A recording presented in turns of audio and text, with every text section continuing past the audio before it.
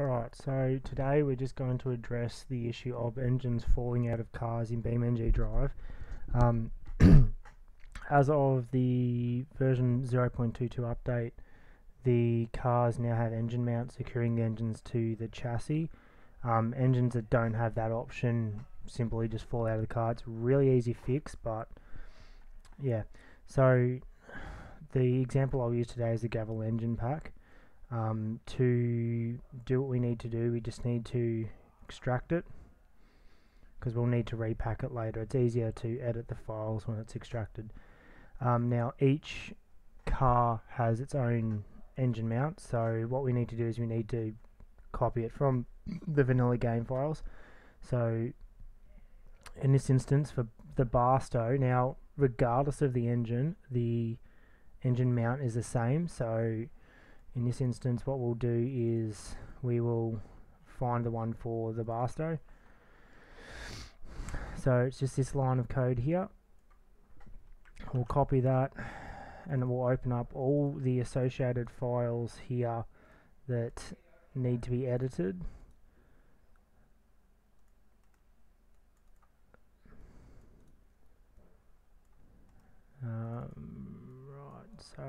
So it's those. And we simply just need to paste it in like that, more or less, and we need to do this for every single engine option. Now I've not used this mod before, so I don't know how many engines there actually is, so I'll just try and scroll through it quickly and get all of them done. And then you need to do this for every single vehicle basically.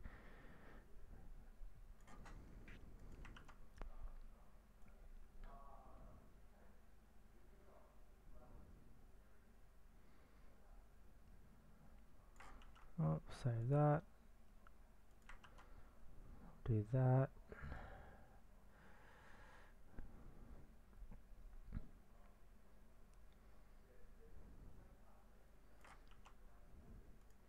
Now you don't need to use Notepad++ to edit the JBeam files, but I prefer it because it lays all the code out in a much easier to read format than normal Notepad. I think that's it for that one. Oh no, we've got a couple more.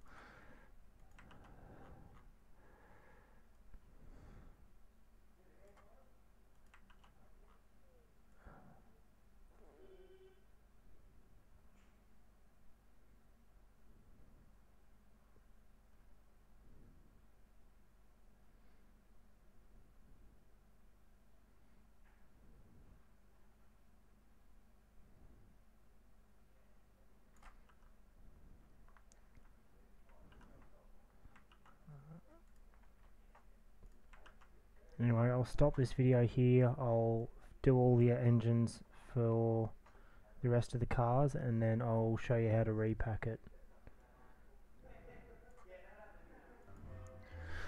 Alright, so one thing I forgot to touch on earlier was some engines don't have engine mounts. So all the rear engine mounted cars like the SBR and the supercar don't have it, and the bus and the semi don't have them either, so we can skip those.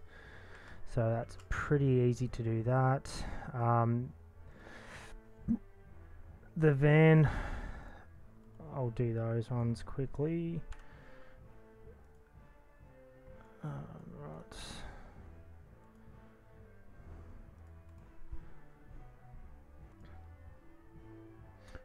One thing I noticed is the van uses a lot of the pickups parts, so engine's the same, and in this case the engine mount's the same, which it makes sense because it's the same chassis. So I'll just quickly add in the engine mounts for the van's engine options. So all we're doing is just adding in the slot that allows you to choose the engine mounts basically.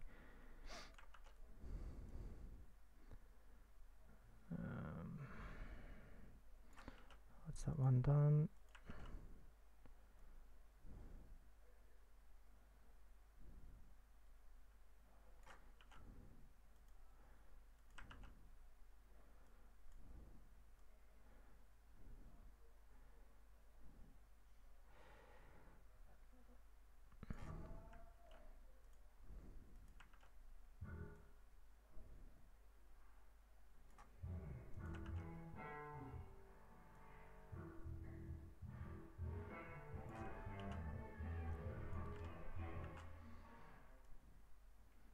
Alright, so that's all done. So I've added in all the variables that I need to edit.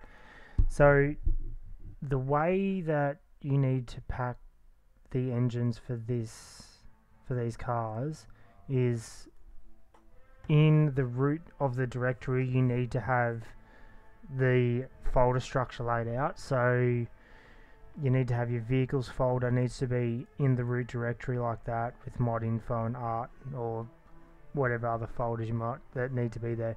So when you repack it, you cannot right click on this folder and just go send a zip file. What you actually need to do is go into here like that, select it all, right click, just go send a compressed zip folder. It'll zip everything.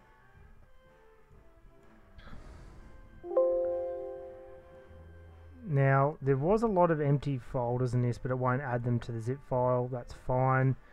Now I like to name my zip files in a particular way. It doesn't stop the game from reading it. So in this instance, because it's an engine pack, I sort everything by the type with a hyphen and in name. I do this because it means when I have a mod conflict or something like that, it makes it much easier to track down where the issue is. So yep, simple like that, and then just copy that. I've moved my mods folder as well, so it's easier for me to find. Yours will be in a different spot more than likely. Mine's in here, and then literally just plonk the zip folder in there like that. So as you can see, when we click on the zip file, it's structured like that, basically. I'll upload this zip file to my Dropbox, and I'll post a link in the video. But yeah, so it's a relatively easy thing. If you have any kind of coding background, it's, you know, easy to do. Alright, thank you for that, and enjoy.